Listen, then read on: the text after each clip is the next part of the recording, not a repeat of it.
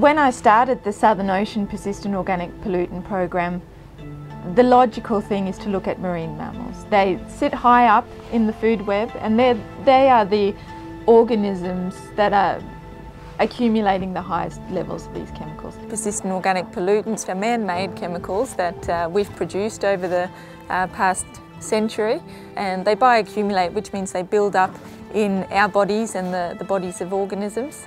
And of course this can be a problem if we're not ridding ourselves of the toxic burden. Pollution is causing a problem.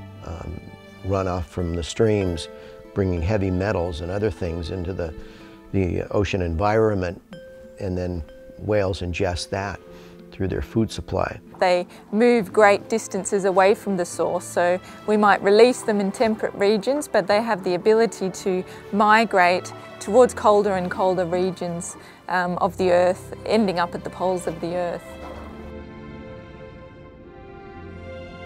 They feed pretty much exclusively on Antarctic krill, which are about kind of this big. Their food supply is under threat. People are scooping up krill and plankton to make into dog food and other things. It's better to have the humpbacks eat that and then have it feed the rest of the food chain after that.